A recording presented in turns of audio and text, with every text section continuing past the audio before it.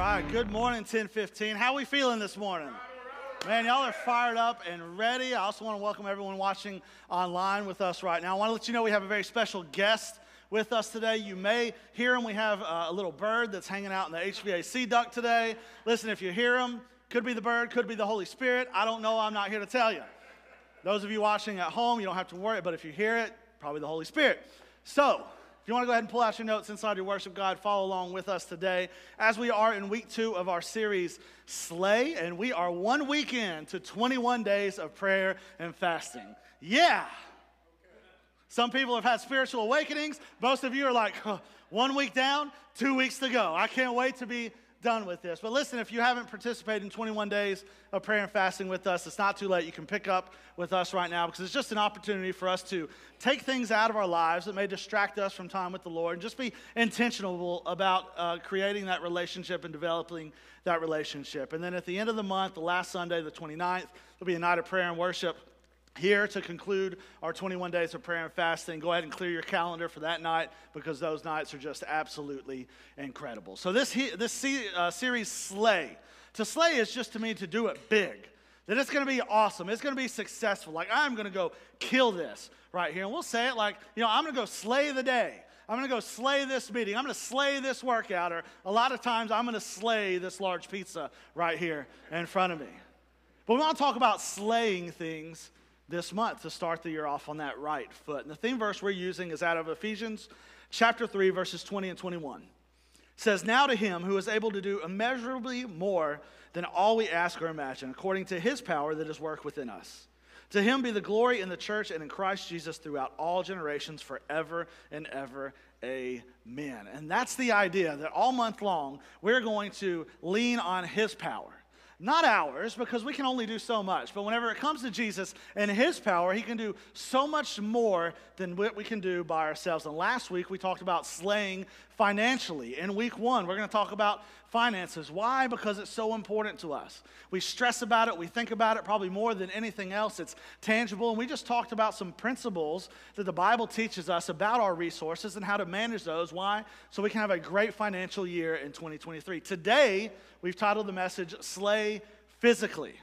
We're going to talk about our health. We're going to talk about physical fitness today. We're going to talk about what the Bible talks about our bodies and our health. Because here's the thing.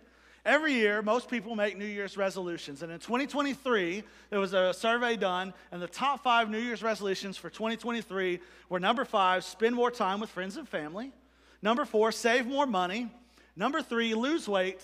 Number 2, eat healthier. Number 1, exercise. Top 3, all related around exercise and diet and our fitness and our health. And I have to believe that's not just 2023, but that's probably every single year we see people worried about their health and say, this year's going to be the year. Hasn't been that way for the last 20, but this year is going to be the year where I am going to get healthy. And we want to help us do that for several different reasons. Romans chapter 12, verse 1 says this. It says, "Therefore I urge you, brothers and sisters, in view of God's mercy, to offer your bodies as a living sacrifice, holy and pleasing to God. This is your true and proper worship." This is so important for us to understand, to offer our bodies as a sacrifice to God. Why? Because they're not ours. And when we can realize that our bodies don't necessarily belong to us, that we have to take care of them. God gave us our bodies. They were created in his image, so we want to take very good care of this gift. Proverbs chapter 4, verses 20 and 22 says, "My son, pay attention to what I say. Turn your ear to my words. Don't let them out of your sight. Keep them within your heart, for they are life to those who find them and health to one's whole body." Our health, our body, because here's what we have to understand. When we can understand this, this will all make sense. Our bodies, it's important for us to keep them in good physical condition because Jesus tells us it's not about the things here and now. It's not about likes on social media. It's not about the perfect posts. But he was called us. He said, go out. I'm giving you authority. Go out into the world and make disciples of all nations. How in the world can we do what Jesus has told us to do if we are not physically able? We have to take care of our bodies so we can do what he has called. Not just for 2023. But this is next year, the year after, 5, 10, 15, 20, 50 years down the road to do what Jesus has called us to do. Because the world wants to tell us these resolutions are about our appearances. It's about looking good in a bathing suit. It's about looking good at the beach. Ladies, it's about being fit and looking good in that dress, but that's not what it's about. What we're going to learn is that the physical is so closely tied to the spiritual. And today we're going to walk through several things, what the Bible tells us about our bodies and how we can actually slay physically in 2023. So let's pray, see what God wants to tell us today. God, we love you, and we're just thankful for these moments together. We never want to take those lightly. And God, we just pray that every single one of us, hearts, our eyes, our ears, our mouths, everything is open.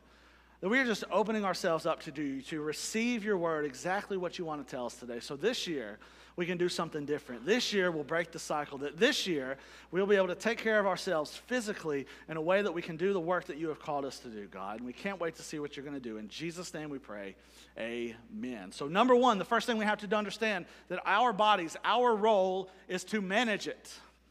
Number one is to manage it. We have to manage our bodies. 1 Corinthians chapter 6, verses 19 and 20 says, "Don't you realize that your body is the temple of the Holy Spirit, who lives in you and was given to you by God? You don't belong to yourself, for God bought you with a high price, so you must honor God with your body. You do not belong to yourself." This body is on loan. We're to honor it, which means we're to take care of it. We are to respect it. We are to hold it into high regard. And one thing we all know is that oftentimes whenever we get gifts and whenever we give gifts, typically, especially if you have kids, you understand that there's a lot of time, effort, money, energy into finding the perfect gifts for our children, for our grandchildren, and we agonize about it to make sure it's perfect. But we oftentimes know that whenever we give those gifts to our children or our grandchildren or whoever it is, that typically it is lost or broken in no time. Like a week tops, that gift is no good anymore. It's gone. They don't care about it, because the truth is that we don't have the same honor in giving that we do receiving. We really just don't care. It's like, oh, great, that's another gift. Oh, well, it's broke. I'll go move on to the next best thing.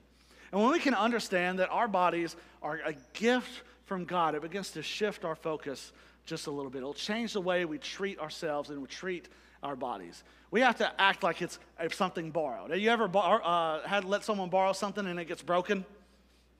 That stinks, right? We get kind of angry about that. You ever borrowed something and broken that person's, whatever it is? You just hope they forget about it. You don't want to replace it or pay for it. Listen, we need to treat our bodies not like we're borrowing a friend's car, even our parents' car. We need to treat our bodies like we are borrowing grandmama's car. Because you want to take care of grandmama. You don't want to make her upset. You don't want to make her angry. You will do everything possible to take care of grandma, right? So we need to treat our bodies in the exact same way, because we don't own it. And when we can understand that we don't own our bodies, we'll be able to manage it a little bit better. The same thing as the financial principles we talked about last week. Our resources, our money that is given to us by God to manage and to steward. Our bodies are no different. Number one, we have to be able to manage it. Number two is we have to mold it. We manage it, we mold it. 1 Corinthians chapter 9, verse 27 says, "I discipline my body like an athlete, training it to do what it should." And you may be thinking, well, that's great because I'm not an athlete, so why do I really need to train like an athlete?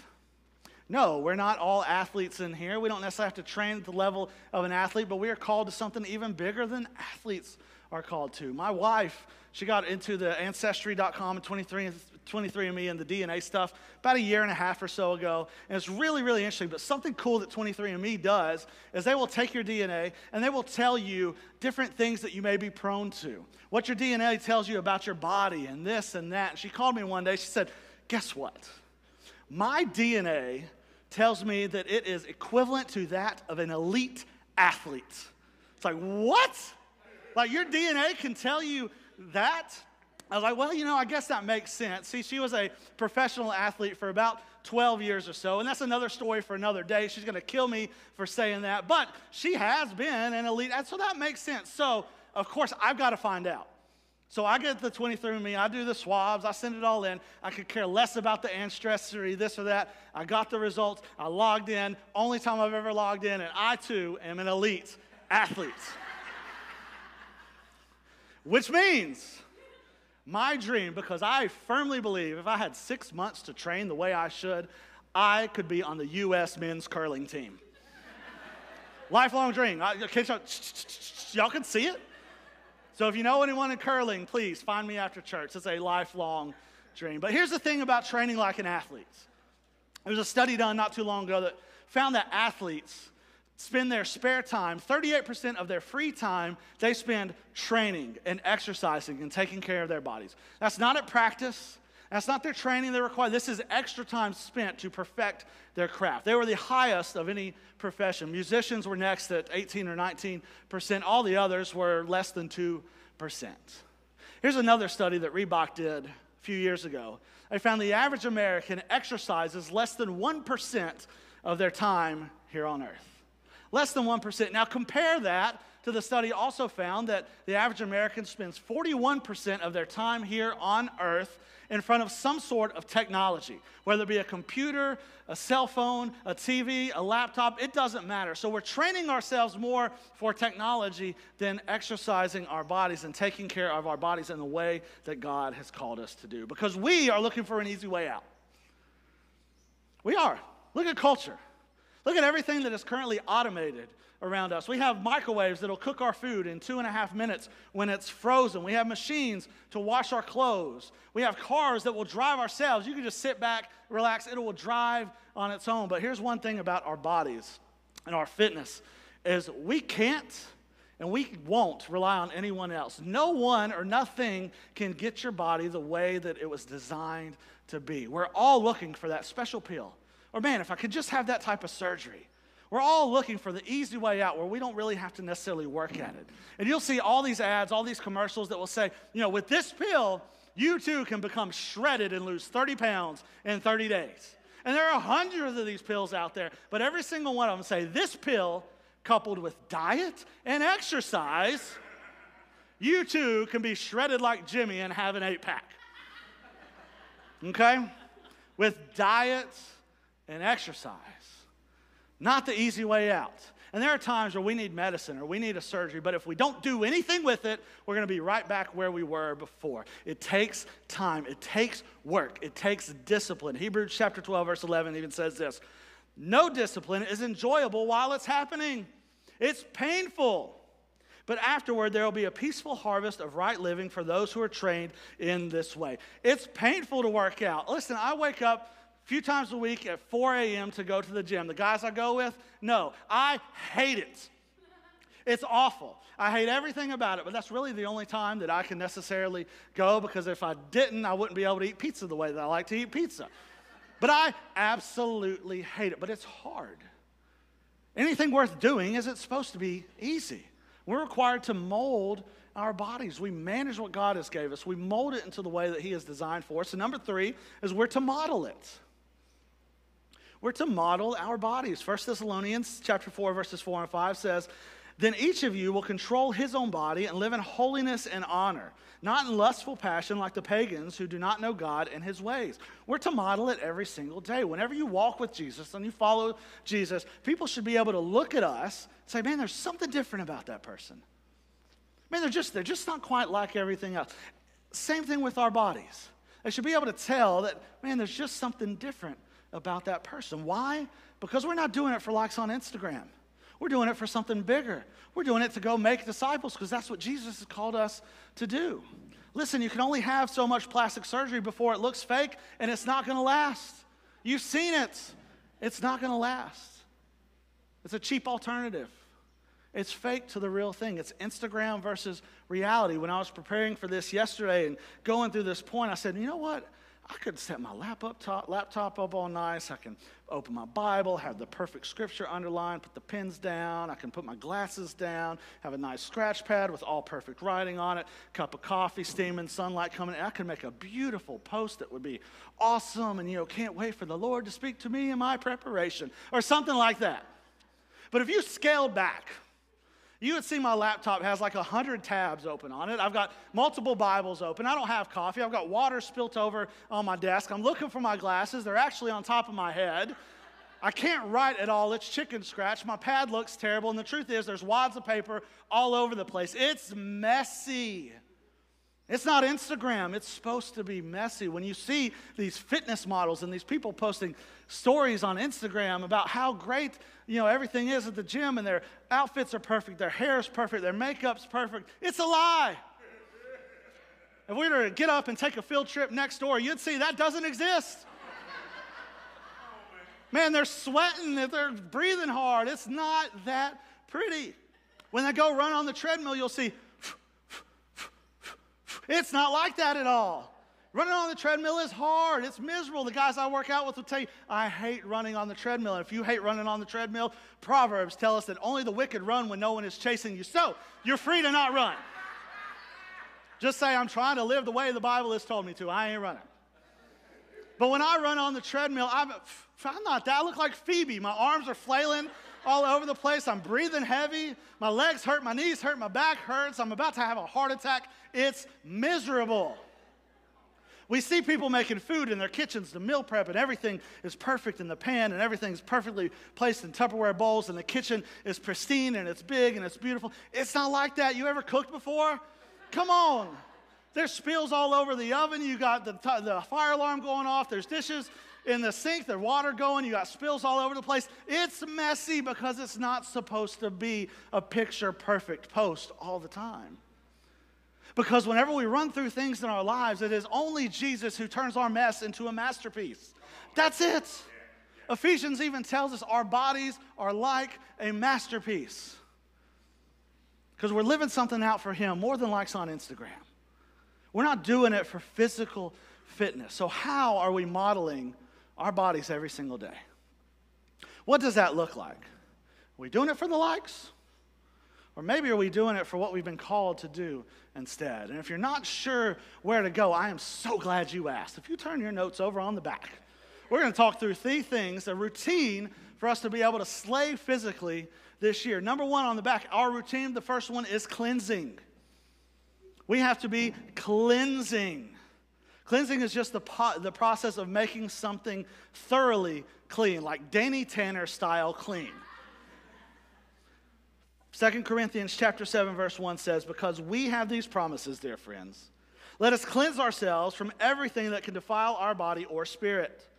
And let us work toward complete holiness because we fear God. We have to cleanse ourselves. Get rid of all the junk, all the stuff that can defile our bodies. And it's not an easy, pretty process. It's a reason New Year's resolutions are the same towards fitness every single year. It's not easy. We just talked about it. It takes discipline. It's hard, difficult work. A study shows that 39% of Americans make New Year's resolutions. However, just 9% of those people feel like they even somewhat accomplish those resolutions at the end of the year. Most of us know by February 1st, it's gone. We've even seen January 2nd, New Year's resolutions out the window. I'll try again next year. They don't work. That's why we're not so hung up on New Year's resolutions. 21 days of prayer and fasting, we do it at the beginning of a year for a reason. Because there is something about turning the calendar to a brand new year saying, I'm going to take a step. This year is going to be different. I'm going to break a cycle this year. There's just something about it. The reason it's 21 days, it takes 3 weeks to form a habit. The idea of 21 days of prayer and fasting is not for us to go to Facebook and say, peace out, 21 days of prayer and fasting. See you in 3 weeks. It's not just to cut out a couple of foods so we can lose a few pounds for 3 weeks. It's not about that. It's to cleanse. It's to take the things out of our lives that don't necessarily need to be there. So we can do something bigger, so we can do what we are called to do. So maybe during that time we form some habits to say, you know what, I feel pretty good. You know, this has been kind of great. Really deepened my relationship with Jesus. You know, I don't need Facebook so much anymore. I don't necessarily need this so much anymore. So it is a habit that has been formed not just for 21 days, for the remainder of the year and next year and 5, 10, 15 years, the rest of your life. That's what 21 days of prayer and fasting is. That's what cleansing is all about. It's not throwing stuff in a closet when people come over. It is thoroughly cleansing. We need to be able to have filters in our lives. And whenever we bought our house a few years ago, we have a water filtration system throughout the entire house. So anything comes in, goes through this filtration system, and all the bad things are taken out of it. Anyone who lives in this area knows we do not have the best water. And we got the filtration system, and our faucets, they never have anything on them that's perfectly clean. The truth is, my toilet water is just as clean as this at home because it filters out all the bad. We need filters. We need filters in our lives. We need filters for our eyes, for our ears, what we listen to, what we watch, for our minds, for our mouths. We need filters for our hearts. We need filters to be able to filter out all the bad things in our lives. Why? So we can be fully cleansed. Because there's this terrible misconception that for us to step into a church or for us to follow Jesus and have that relationship with him, that we got to clean ourselves up first. Man, I got to quit drinking. Got to stop gambling. Got to stop looking at that. Got to stop that relationship. I need to end this. I need to stop this over here. I got to reconcile this. I have to do all this. Once I clean myself up perfectly and I am pure and I am holy and I am righteous, then I can step towards Jesus. That's not it at all. I heard a great way this was explained a few weeks ago. They were talking about thinking we have to clean up before we go to Jesus. So let me ask you something. When you take a shower, do you clean yourself up before? I was like, well, no, that's the dumbest thing I've ever heard. You take a shower to get clean. He said, exactly. He said, you don't have to clean yourself up to go to Jesus. When you go to Jesus, he is the one who will help you clean yourself up. You don't have to clean yourself up. Now, yes, you need to stop doing those things because you are to be presented holy and without fault, but it is all because of the love and the grace and mercy of Jesus that he will clean us up. He will lead us along that way. Y'all, we need Jesus for this full cleansing. That's the first part of our routine, is a cleansing. Number 2, it's caring. We cleanse and then we care. Ephesians chapter 5, verse 29 says, no one hates his own body, but feeds and cares for it, just as Christ cares for the church. That's so true. If you hate something, you're not going to take care of it. You're not going to worry with it. You're not going to spend your time on it. So we want to ask ourselves, what do we care about? What do we care about? What are we spending our time and focus and energy on? What are we trying to improve in our lives? For some of it is our health. And that's great. It's our finances, it's our marriages, it's our relationships, our friendships, our careers. All that is great. But for some of us, it's TV, it's social media, it's our sports, it's our status, it's politics, it's shopping, it's movies. It's all of this other stuff that we focus all of our time and all of our energy on rather than ourselves. Jesus didn't say, go watch every series on Netflix. He said, go out and make disciples. So what are we doing to take care of ourselves? My uncle, Jim Bill is what we call him. His name's Jim Snipes. Lives out in California. He's 89 years old. And he had a stroke a few years ago, but he's still really, really sharp in his brain. But man, this guy did everything. He took care of himself so well. He was a professor at UCLA. He was a physicist. He made something that went on the International Space Station. He's just such an interesting guy. He woke up every morning and would stretch for 30 minutes. He never had a meal without a salad. And I'm not talking about a salad in a bag, but he would go pick something from his yard and make a salad out of it. He wouldn't eat Velveeta cheese. He called it plastic cheese. That garbage is no good for you. He played water polo with a bunch of college kids until he was 80 years old. He used to surf at least 2-3 days a week until he was 85 years old. Why was he able to do that? Because he took care of himself and he valued his body. Now, if we do the same thing, we can do all those cool things too. But you know what else that means? Man, we can just take more people with us to Jesus. If we just care for ourselves. And you may be thinking, well, it's too late for me. I'm too old. I'm too far gone. I've fallen too many times. Let me let you feel better about yourselves for just a second, because we've been given this precious gift to take care of. And you're thinking, I haven't taken care of this gift very well. Reference Luke chapter 2. And towards the end of Luke chapter 2, you'll see what I'm talking about. See, Mary and Joseph, you know Mary and Joseph, Jesus' earthly parents. Mary and Joseph, when Jesus was 12 years old, get this, they lost Jesus. They lost him. Didn't know where he was. They were traveling back from Jerusalem. And, you know, Mary and Joseph are just sitting up talking about things like, you know what, it's been kind of quiet back there. They look and see, Jesus is gone. They left him in Jerusalem. And you can imagine that argument that they were having. Well, if you'd pay attention to your surroundings, maybe this wouldn't be a problem. Well, if you'd stopped watching TikTok all day, maybe you would have noticed that he wasn't here. So they go back to Jerusalem and look for him. They don't find him for 3 more days. They lost Jesus, the Messiah, the most precious gift the world will ever see, for 4 days. for 4 days. Can you imagine what that prayer looked like? When they were praying, God, we love you. Listen, you know that Jesus, that the son, we lost him. So I'm sorry, but I don't know if you have another miracle boy up there. We'll put one of those back patches with a leash on them next time. I'll make sure this doesn't happen again. The most precious gift the world has ever seen, and they lost them for 4 days, yet they were still trusted with the life of Jesus. Even though we haven't done it thus far, or maybe we've fallen, or we think we're too far gone to go ahead and start now, it's never too late. It's just not. We can do it. He trusts us. Because if he didn't, Jesus would have never gone to the cross. He trusts us to care for ourselves. And number 3, it's controlling. Our routine needs to be controlling. We need to have self-control. If we look at 1 Corinthians chapter 10, verse 23, it says, "You say, I am allowed to do anything, but not everything is good for you."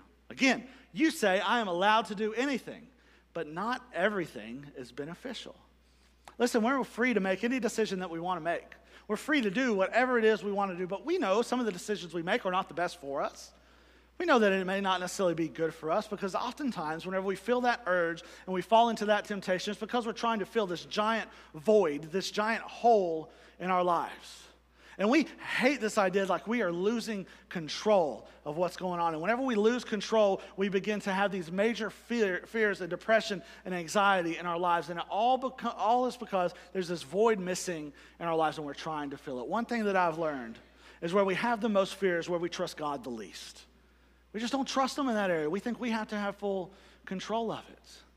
We have to have self-control over our bodies, over ourselves. This summer, we did a series called Bear Fruit. This is one of the fruits of the Spirit, is self-control.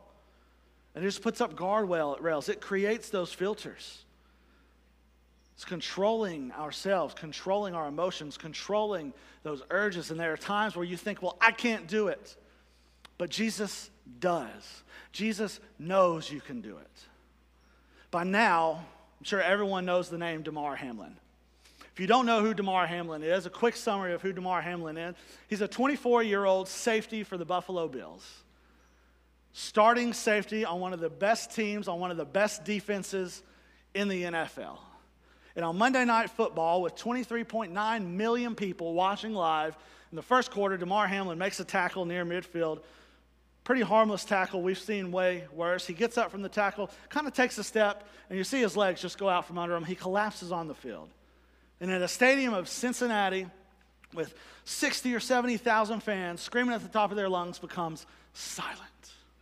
You see people begin to pray. There is concern. You see players and coaches gathered together, hugging, crying, on their knees. They are praying. You see medical professionals onto the field to work on Damar Hamlin. He suffered cardiac arrest on the field.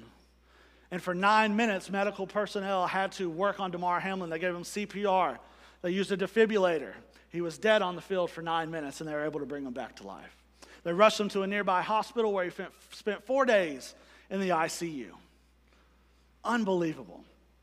And all you see in the media, social media, everywhere you look, praying for Damar Hamlin. Let's pray to God for Damar Hamlin. God, we're praying to you for the health and the safety of Damar Hamlin. We're praying for peace for his family. You see other teams in their games gathering together, fans gathering together on their knees, praying for Damar Hamlin. You see outside the hospital, people lined up with candles, praying for Damar Hamlin. He was on the field dead for 9 minutes and only spent 9 days in the hospital, where he is now home in Buffalo and expected to make a full recovery. Everything is intact. His brain is intact. And all over, all you could see was pray for Damar Hamlin. Even the largest sports media company in the world, ESPN, had an analyst live on television pray to God for Damar Hamlin. That doesn't happen. Hundreds of millions of people have seen this, if not billions, have seen the NFL world and fans pray to God for Damar Hamlin. And I say all this to say this, that we look at this and there are people like, why is it such a big deal? People die of cardiac arrest every day. Yeah, they most certainly do. And it's sad, and it's tragic. But the reason this is so important is because we need to understand God doesn't cause all things, but God will use all things. Because if we've had nearly 1 billion people hear nothing but let's pray for Damar Hamlin. A 24-year-old starting safety for one of the best teams in the NFL. Probably one of the most physically fit people in the world. A professional at his craft. One of the greatest players in the world at what he does. What does this show us? That even the most physically fit people in the world still need Jesus. He will use this. When the world is watching and showing, pray to God for Damar Hamlin, God will show up and he will use it. If one of the greatest athletes in the world who is in peak physical condition still needs God to be able to survive physically, we still need God in every aspect of our lives. Whether it's physically, it's mentally, it's emotionally, spiritually, relationally, our families, our friends, or whatever it looks like. Y'all, we need Jesus. Without him, we're not going to be able to make it. Listen, I want to pray for you. If you'll bow your heads and close your eyes, our worship team's going to come back up, and if you're our guest today, they're going to play music lightly in the background. And when we think about Damar Hamlin, and we see what God has done with that, an elite athlete dead on a field in front of millions and millions of people watching live on television, where the one constant message was pray for Damar Hamlin. And you see God do what only God does. Can you imagine what God can do for us? Whatever that may look like for us, it all starts with a relationship with Jesus. Just opening ourselves up to be strong enough, to have enough control to say, Jesus, I can't do this on my own. I can't manage myself without you. I can't mold myself without you. I can't model myself without you. I can't cleanse myself without you. I can't care myself without you. I can't control myself without you. Jesus, please enter this area of my life. And if you're here today and you feel that, you've been doing it on your own for so long. You felt like you're on an island all by yourself. You feel like you can't pick yourself up. You feel like you made too many mistakes. I'll never be cleansed. I can promise you, when Jesus enters in, it changes everything. And if that's you today, and you simply just want to drop it to Jesus and surrender it to Jesus and say, I want to do this with you because I can't do it myself, you would simply say this prayer to begin that relationship. You would say, God, today, I'm asking for forgiveness for all my sins. That I recognize I can't do it on my own. That today I need Jesus. And I recognize you sent him to die on a cross for me. And it was only the power of you that was able to resurrect him 3 days later. And today, I recognize him as my Lord and my Savior. And I want to make Jesus number one in my life. And God, for every single one of us, I just pray that we'll take inventory of where we currently stand in every aspect of our lives, but asking you today, God, physically, what can we do? God, just to show the areas of our lives where we can improve so we can go and do what we've been called to do, which is bring people your love. Bring people your care, your provision. And God, whatever steps it takes, I pray that you'll just give us the strength and the courage to be able to take that step. Even if we don't see where we're going, to have the faith in you that you're going to come through and be there every step of the way, God. I pray that you'll just transform our minds and our hearts to align with what you have for us, God. And we'll give you all the credit when you do it. We love you in Jesus' name, amen. Can we give him all the praise we've got this morning? Come on.